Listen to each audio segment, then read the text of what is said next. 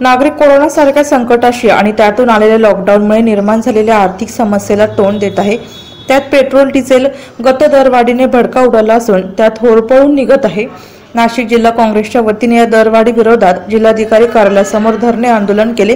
ही दरवाढ न थांबल्यास आंदोलन तीव्र करण्याचा इशारा धुळ्याचे आमदार कुणाल पाटील यांनी दिला।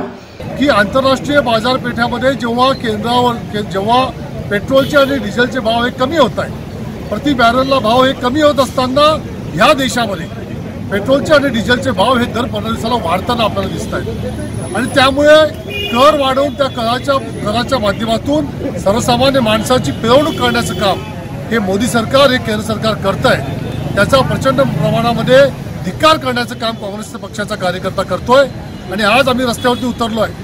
आणि जर या सरकारने ही भाववाढ नाही थांबवली आणि जर सर्वसामान्य माणसाचे हाल जर या सरकारने कमी करण्याकरता पावलं नाही उचलली तर हा काँग्रेसचा कार्यकर्ता येणाऱ्या काळामध्ये राहुल गांधींच्या नेतृत्वाखाली या संपूर्ण देशभरामध्ये या सरकारला जा विचारल्याशिवाय राहणार नाही। आणि या सरकारला कुठे ना कुठेतरी येऊन या दरवाढीच्या विरोधामध्ये कुठेतरी पावलं उचलली पाहिजे ही आमची या ठिकाणी खऱ्या अर्थाने मागणी। या आंदोलनात आमदार कुणाल पाटील, जिल्हा अध्यक्ष तुषार शेवाळे, महाराष्ट्र युवक काँग्रेसचे अध्यक्ष सत्यजित तांबे, शहराध्यक्ष शरद आहेर, प्रदेश प्रवक्ता हेमलता पाटील, माजी मंत्री डॉक्टर शोभा बच्चाव, राहुल दिवे, बबलू खैरे, आशा तडवी आदींसह काँग्रेस पदाधिकारी कार्यकर्ते उपस्थित होते।